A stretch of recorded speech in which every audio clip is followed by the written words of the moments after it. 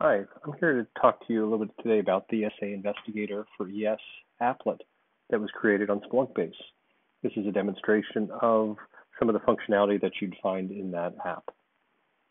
So if I'm in the incident review screen inside of Enterprise Security, I can go ahead and take a look at a specific event. As I scroll down through that event, I can go ahead and see a number of pieces of context around it.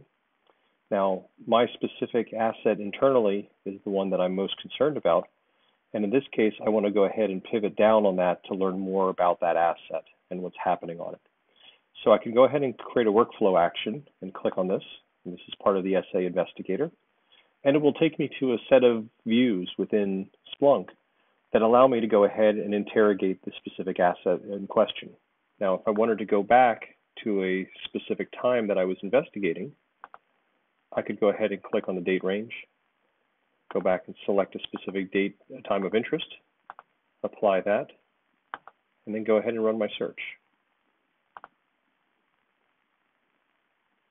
By doing that, I can go ahead and see, in this case, the network traffic that I have, and start seeing this information by source, by destination, where the asset is the source or the destination, the amount of information in traffic, as well as counts in megabytes and in volume of alerts or events.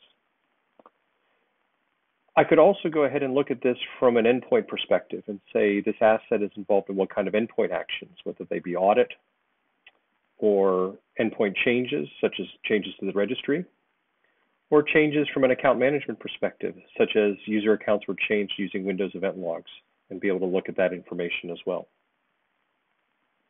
If I'm investigating, I want to go further as well to understand more about the authentication attempts going on to the system. So in this example, we don't have a lot of authentication attempts, but we do have a couple of successes. And drilling down further, I can also start looking at the asset itself that initiated the authentication.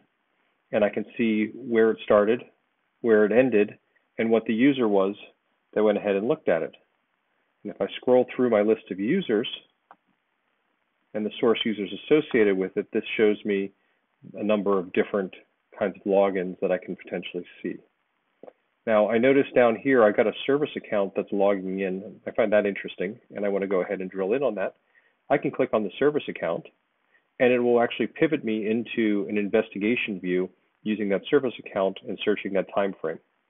And again, I can take my identity details that are in the asset identity framework and show that. If I had any notables associated with it, I could look at that as well. If I wanted to understand what kinds of change requests I had associated with that service account, I could go ahead and look at that as well. And in here, you'll notice I've got successes around create modifies. And then I also have some details around the source user where I can start looking at this, and I can start seeing things like the accounts were changed, who they were changed by, on which workstation they were changed as well. So as we're looking at our processes within the service of 3 count, I can go ahead and look at those different processes that are being kicked off over time. Now, I do see a tremendous amount of, what is this? This is, zoom in here so you can see it. A tremendous amount of wevtutil.exe accounts going on. But I do see a couple of subtle little bumps along the way here in addition to that. So I want to actually zoom in and see what's all the stuff that happened before that big spike. And if I zoom in on that, I can start seeing some other kinds of events happening. Some of those examples include some PowerShell, some FTP, and some scheduled tasks amongst others. Now, I can also see some of that detail here down below as I scroll through as to what's firing off. Let me take a look at FTP, though. If I click on FTP, it'll actually drill down into the raw logs for FTP. And you can see basically what I'm doing is I'm looking through the data model for the application state and returning any of the identities associated with service 3 and looking for that specific process of FTP. In our time frame, if I scroll down here and expand on this, I can go ahead and see my sysmon data running on a specific server. running with the command of ftp.exe.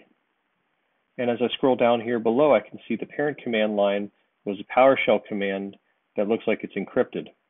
So that might be something of concern that I want to go a little bit farther with. And I can see that the service 3 user was the one that was running in context here. If I scroll down to my next event as well, I can see a second event happening, this time on a different host, but running the same command line, and also seeing PowerShell running as part of that. So it looks like I've got to get my work cut out for me, but it does provide some greater insight into what I have inside of my enterprise security instance and what's happening with this specific service account. I hope this overview is helpful and provides some better insight as to how the SA-Investigator can be used in the context of Splunk Enterprise Security. Thanks.